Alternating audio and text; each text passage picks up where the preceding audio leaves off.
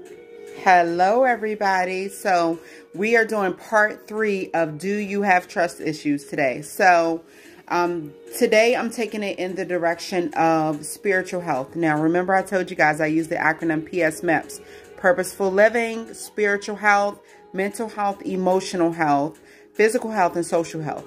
So without looking at all of those, you're not going to be the best version of yourself. Not anybody else, but the best version of yourself. Now, listen, part of having trust issues can sometimes come from not trusting the Creator.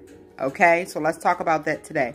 Now, a lot of us have had daddy issues, and trusting our biological father. And so then in turn, we have issues with trusting our Heavenly Father. Now, the other part to this too is sometimes we go through a lot of things in life. So remember we talked about in the first video and the second video, those 4 people. We encounter so many of the number 3s and the number 2s that we question who God really is and if he really loves us and is concerned about us. And that's just facts. That's real. We feel that in our bodies, of like the anger, the frustration, the trauma, things that we've gone through in life. And it's like, all right, God, are you really a loving father looking out for me? Because, I have all these things going on. So, one scripture that I thought about was Proverbs 3:6.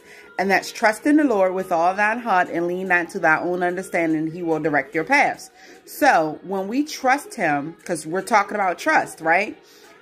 We have to be able to trust the Creator. But the problem is that we don't necessarily trust the Creator because we don't know him.